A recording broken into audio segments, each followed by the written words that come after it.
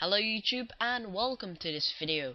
In this video I'll be showing you a really nice cool application called DNS Jumper 1.0.2 which allows you to change your DNS automatically.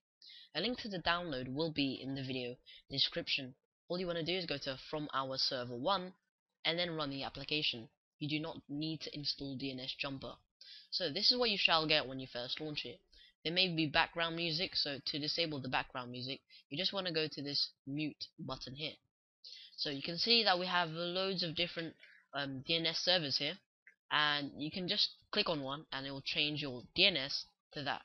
So I'm just going to go to Google DNS, and then the Windows script host will say DNS changed successfully.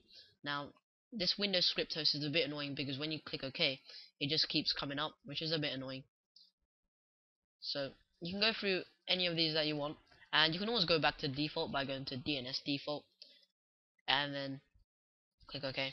And the DNS default probably for your computer is automatic, automatic settings.